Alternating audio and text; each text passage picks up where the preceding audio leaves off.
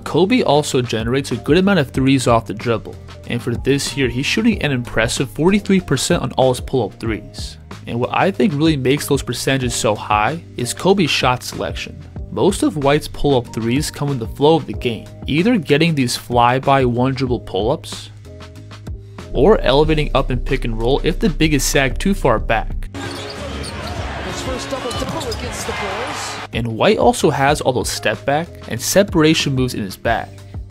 One of his go-to moves is his left to right between step back, where he pushes the defense back by planting off that right foot. Then he's going to push off that foot to separate. This move here is tough, where Coby is going to refuse the screen by getting to a right to left crossover. And watch how he slams the brakes by bringing that right foot across and planting off it. Then from here, he's going to get back to that right to left between and separate for this three. Follow if you love basketball. The Kids here.